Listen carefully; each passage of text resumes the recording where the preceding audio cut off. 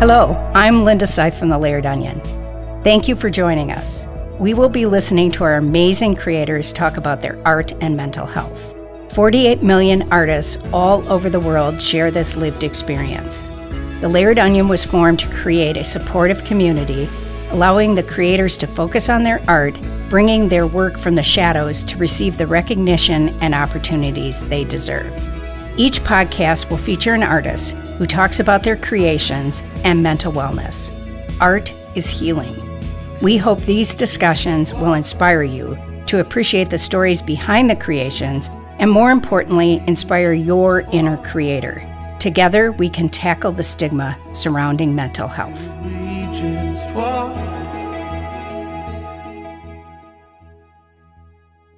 So, hello, Fran. How are you? Hello, Linda. I'm doing all right. Lifing over here. How are you doing? I'm doing great. So welcome to the Layered Onion podcast. What I'd love for you to do is go ahead and introduce yourself to our audience. Absolutely. I'm Fran Hong. I use she, her, hers pronouns. I'm born and raised in Madison, Wisconsin, and pretty sure I'm a lifer. I'm a very proud daughter of Korean immigrants, and my parents came here from South Korea in the late 80s, so you can calculate what my age range is. And I currently serve as the state representative for the 76th Assembly District, representing a good chunk of the Isthmus in Madison, Wisconsin, including the UW, Northeast, and downtown Madison. And I also am the co-owner of Morris Ramen, a small neighborhood ramen shop tucked away in the King Street neighborhood in downtown. And currently my most important role, though, is I am a mom to a curious and amazing 7-year-old named George. I also, as I prepared for this, you have so many different roles that you've done within the community, starting an organization for women who are in food service leadership positions, doing a lot on food insecurity. I just wonder, how do you manage all of this as a parent as well? I mean, owner, representative. I mean, it's a lot. How do you manage all of it? Well, I don't manage it well all the time. And I'm fortunate and very grateful to work with amazing organizations who allow me to be a part of their space and give input. So I serve on the board of Rooted, which I think is an integral organization to help with both food insecurity, but food systems education. Obviously, I work a lot with REAP Food Group as well, and their work to help us uplift an important piece of legislation called Healthy School Meals for All. And then, my work with the Culinary Ladies Collective, that was really born out of one of the most powerful ways to organize, which was women coming together around a table. I think we had tea and snacks, and we talked about what we cared about and how we could share our talents, our grit, and our ways to care for one another, to do good and to raise funds for folks like Planned Parenthood, the Rape Crisis Center, Domestic Abuse Intervention Center. We've got amazing organizations here in the area committed to care and caring for one another. And I think food is ultimately at the center of that, and those who work in food. And so my mental wellness really comes from being able to make connections and foster relationships with people really in the grassroots and at the heart of this work. So let me go back a minute. So what attracted you to become a chef? I mean, obviously well, you know what? Not obviously. Maybe let's just start with what attracted you to become a chef? So my food journey started with, like so many, eating food that my mom made. And then when she decided to courageously go back to school to become a teacher, my sister and I had to start cooking at home and learn how to, start making some food for ourselves until mom came home. And I got really interested in cooking, watching food shows, Julia Child on PBS and Food Network, then started to buy cookbooks and read up on interesting recipes. We didn't grow up with a lot of Western food. I would say the cuisine I was most familiar with was what I call Midwestern Korean. So maybe brats and samjang with, other banchans or Korean side dishes and a soup and rice. Maybe we'd have steak, but instead of it served more Korean barbecue style, we just, had it with a little simple salt and pepper, but always had kimchi on the table. And so food was a big part of our family, but I think it didn't really hit me that I could do it professionally until I started working in restaurants when I was 16, mostly just part-time to be able to help, supplement my allowance. And then in college, it became a way for me to help pay for tuition. And at the restaurant called La Brioche, there was a time where I was mostly working in front of house as a server, and then was invited to help on garde-manger or work salads, and then decided to leave school and leave the front of house to manage brunches and work in the kitchen full time. And then from there, it just became learning as much as I could. It was amazing to me that I could be paid to learn and to work with my hands and create dishes, and really see how I may be over romanticizing a little bit, but I think I learned so much about what, working with a team and working under pressure and, trusting the people around you to be able to get through brunch service, and how important it is that we have that trust if we're going to get through service together. So as much as it was important for me to be creating, I think ultimately my time training in restaurants was really about how to understand people and how to grow my empathy and really build mental stamina for how much I could handle. And so that still, I think, is why I'm serving in a lot of roles today, is because I built that up working in restaurants. So you talk about your mother being courageous to go back to school, but it must have taken a tremendous amount of courage for you to leave school and pursue work in the food service industry. I'm sure that there might have been some concern by your folks at making that switch. Tell me kind of about that moment and the courage it took. Well, I think I'm going to back us up to my senior year of high school. I didn't actually walk at graduation because after the first semester, I had a pretty traumatic mental health breakdown and was hospitalized for a week in children's psychiatric units.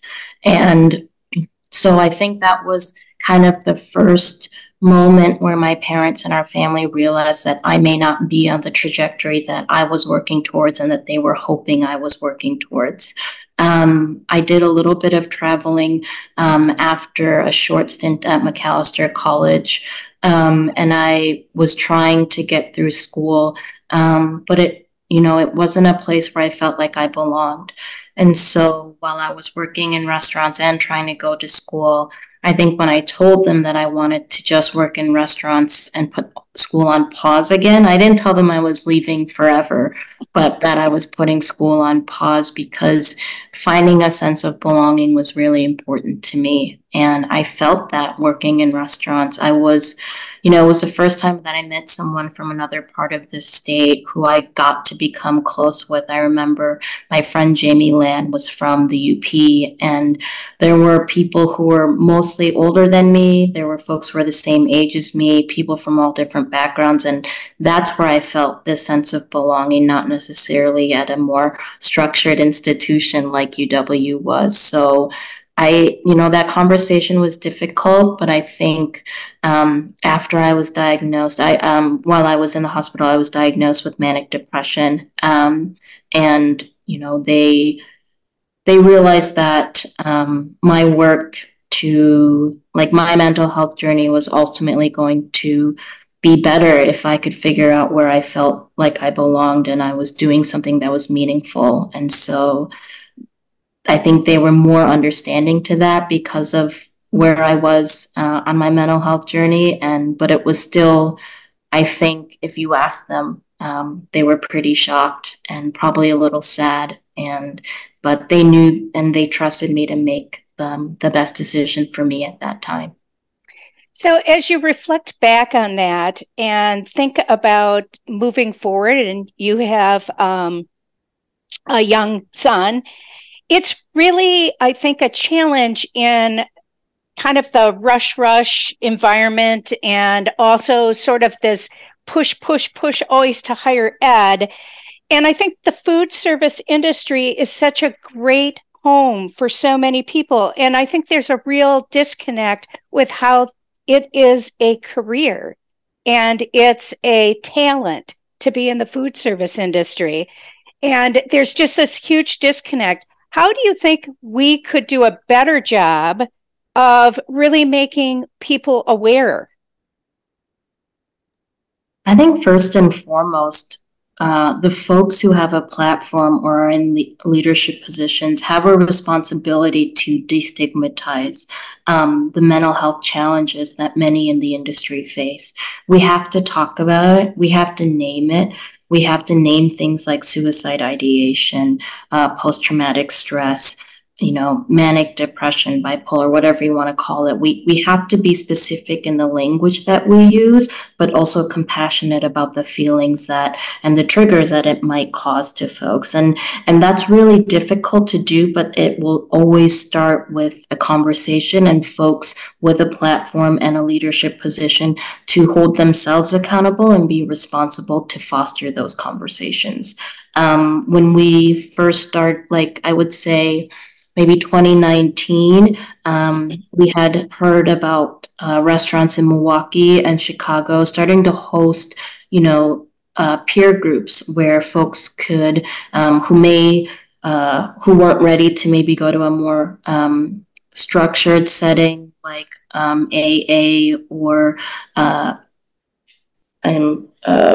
blanking on some of the other amazing groups that do peer support work, but what it would be like to have a peer support group for folks just in the industry. So there's this solidarity and mutual understanding of some of the hardships we go through, the pressures we face, the lack of benefits, beyond just kind of the systemic inequities in the restaurant industry, but just, how easy it is to really fall into some dangerous behaviors and habits. And so I think so much of it starts with that at that leadership level, fostering those conversations, but also, for us to hold spaces where people feel like they can be brave and talk about what's going on. So I have been so amazed at the synergies between the Layered Onion and the Dane County Food Collective, and probably just the food service industry, because they're super creative people who have mental health challenges, and there's a huge overlap. And I've just been really hopeful as I see, like when I was looking through your menu, Morris Ramen's menu, the huge amount of non-alcoholic mocktails that were present. And do you see that that's kind of a switch to help with the mental health and some of the substance abuse, et cetera, this movement by the industry? Absolutely. And I think there's also, there has to be an economic motivation as well and a benefit for the restaurant owner. People are finally recognizing that when we are more inclusive of diverse consumer needs, we are going to see those benefits on our bottom line.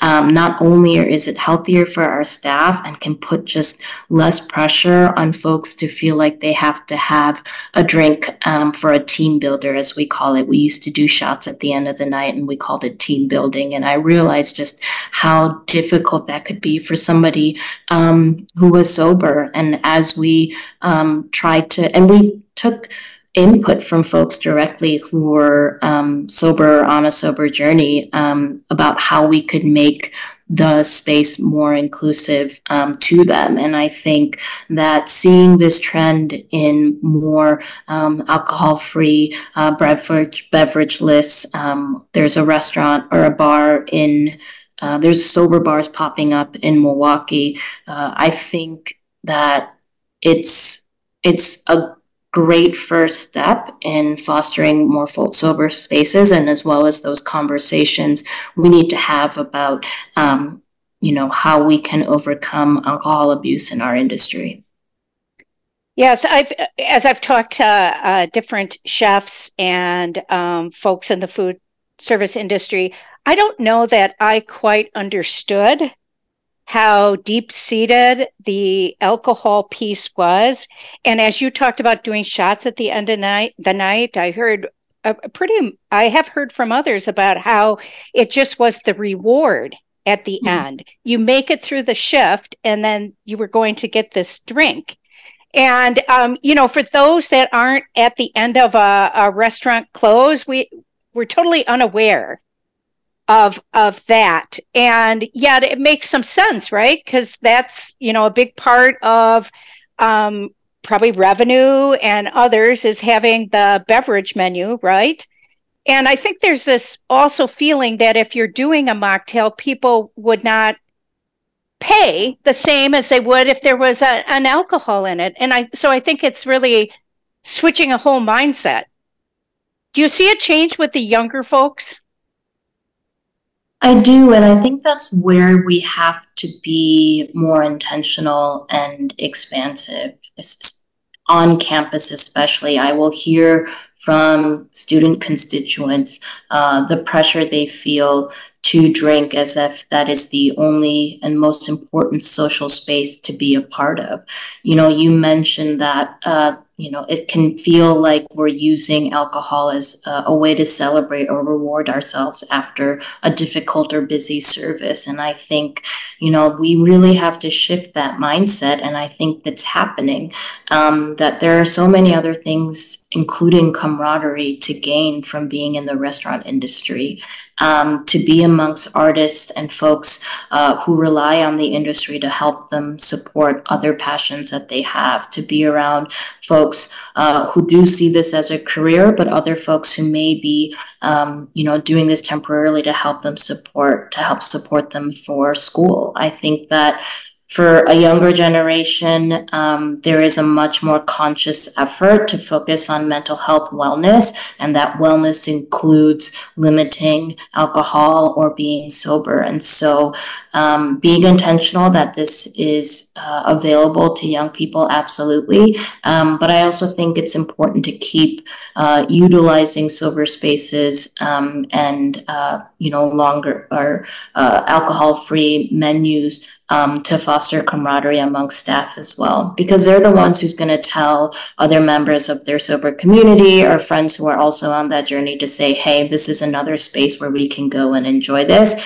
And we can feel like it's as worthwhile and valuable as a cocktail menu. And you can tell because they're using, fresh syrups and tonics and other things that, herbs and whatnot that mixologists use, and they're putting that effort into a non-alcoholic beverage as well. And so it's about seeing them as just as valuable, and also recognizing where folks are at in that sober journey, or being more limiting with alcohol, and respecting those choices as well.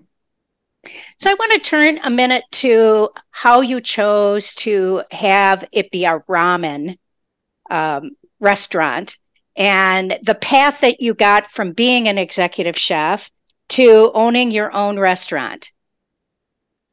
So a lot had to do with my marriage. And I married a sushi chef, Matt Morris, back in 2012.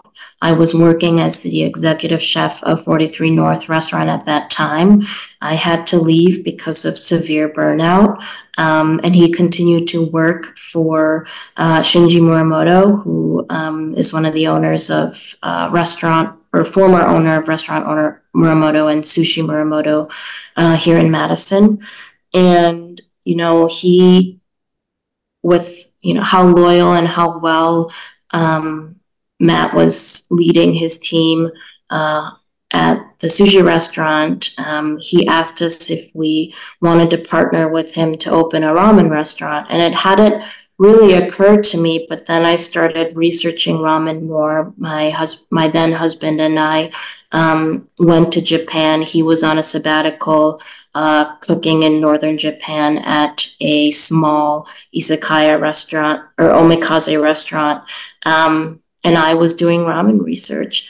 And right away, I felt this kinship because ramen is really the soul food of Japan. It's takes tremendous technique and a lot of love and a lot of passion to create a broth. And I think the accessibility of ramen, and how diverse of a clientele and all different types of people around the world enjoy it. It made sense for me because I've always wanted a restaurant that fosters community and has that neighborhood restaurant feel, where people feel a sense of comfort too. And ramen is a food that does that. So now you've launched this restaurant, and you're and you launched the restaurant in 2016? No. Correct. It's the same son. I always remember 2016. So you're a new parent. You've launched a restaurant. And how have you tried to maintain your mental wellness through all this? A lot of it is taking small pockets of the day to literally do things like look up at the sky, to do breathing exercises. I try to get in a small workout or some sort of exercise every day, but the majority is in taking care of the relationships that I'm in and relying on people family and close friends, to help me feel less alone. I think politicians don't often talk about how isolating this work is. People in, higher leadership positions, it feels like we can't talk about the loneliness in our jobs because of the immense privilege that comes with our jobs. And so I think taking immense care and making investments in relationships so that I always know folks are going to be there for me. And then remembering that I'm not alone in mental health struggles, going back to why it's so important to talk about it. Ultimately, even if you're not ready to partake in a conversation about your mental health, hearing that other people are struggling and knowing you're a part of that collective struggle, which means you'll be a part of a collective healing too, gives me a great sense of comfort. So it's about doing some small things for myself, but ultimately relying on a collective and people who care about me to do the heavy lifting.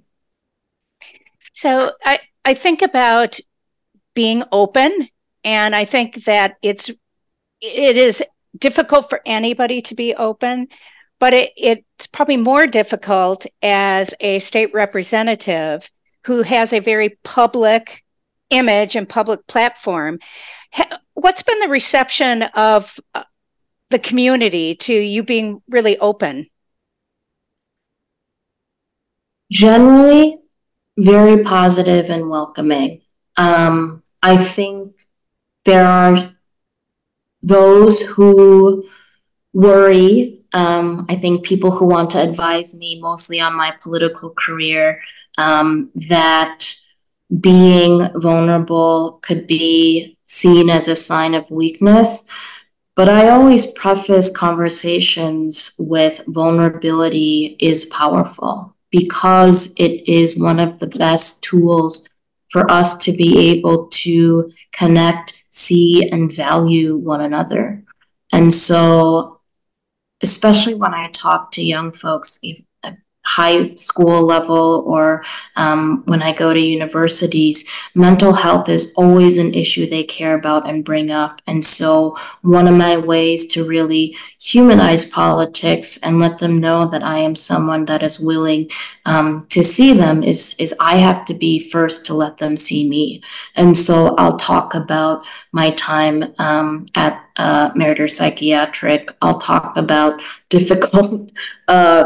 how difficult it was for me to link up with a therapist that, I was able to feel in community with and connect with. And I'll talk about how our mental health struggles are part of systemic problems that we have and how we prioritize individual needs over the collective, and how we don't often center the most vulnerable or marginalized, and how we craft policy that a lot of the times government work is not biased for us. And we've got people shaping narratives, but the most powerful way to change that narrative is to speak truth to your power and to recognize that connecting with one another about our vulnerabilities is how we're going to shift the narrative and see it better as something more powerful. So the response is sometimes mixed, but generally very receptive and welcome, because people see it as a way to connect with me. And it's incredibly powerful for me because I'm able to better develop relationships with my constituents, better understand needs of the community. And again, I think we can't see politicians as, this. It's important to change the culture around politics. And the best way for us to do that is to humanize one another. And I often think, being in your shoes, it might be a little difficult to maintain hope with your colleagues because it seems like you move an inch forward and go back two. And so is that a particular challenge, or is that just part of the whole same dynamic? I think hope comes from trust. And I think a lot of mistakes that politicians make is that we underestimate voters and we don't focus on building trust with communities. And so I trust the work that's happening in our communities. I mentioned some amazing organizations earlier in the conversation, but organizations like that are all around Wisconsin. And when politicians and leadership have failed communities, and I would say for the last 12 years, the majority party have absolutely failed communities, people are resilient and come together. We saw that during the height of COVID too. So I trust community leaders and people to help politicians better understand what their needs are. And our ability to organize. We were able to have a tremendous outcome that helped us shift the makeup of our state Supreme Court, which gives us a pathway to actually have representation with fair maps in Wisconsin, because we know that these maps are unconstitutional. And so I generate hope when I go back into the community and talk to people. I have very little hope when I have conversations with some of my colleagues across the aisle. But then again, when I ask them about the communities that they serve and the relationships that they have in places that are very different from Madison, I get hopeful once again because, I make a very conscientious effort to speak to Republicans on session days where we're all together and have individual conversations with them. Again, going back to needing to value, see, and humanize one another. And they will speak very clearly to what their community needs are. It is absurd how they won't vote to help their communities most of the time, but they are aware of what their needs are. And so I always say I'm nauseously optimistic and carefully hopeful that Wisconsin is on a pathway to be more representative of people's needs and what they care about, and that as often as I'm banging my head against the marble in this building, I also know that things are changing. So one thing that I really saw stand out is this, and maybe this is why you decided to become a representative, is this understanding that ultimately food is inherently political. And that if your basic needs, which include food, shelter, et cetera, aren't met, that just changes everything. Can you kind of tell me about the moment that made you decide to run for the representative of your district? So COVID played a very large role in my decision to run for office. The moment was at home alone. You know, Georgie was asleep, and I felt very hopeless. I felt very much like we're headed towards the end of civilization, like right now. And, I think it's my awareness to my mental health that actually contributed to, I felt myself going into a darker space, and I knew I needed to do something drastic to pull myself out of it. And so in that moment, I reconsidered running for office, because they say you have to ask a woman 6 or 7 times to run for office before she considers it, which in itself is absurd. But that's also speaks to the gross sexism in communities. But, I had been asked a couple of times because of, rallying and organizing with other small business owners and community members to fight for restaurants. And I think in that moment, feeling very much alone, I selfishly also decided that running for office will help me connect more with community to build hope for myself and my family and my community. And it was my work in food, my understanding of food systems and the need to build better policies for it and take care of restaurant workers who were absolutely being left behind during the height of COVID, and oftentimes continue to, that, made me aware of what being a working person who was struggling, even though I owned the business, I would say most restaurant owners are still struggling,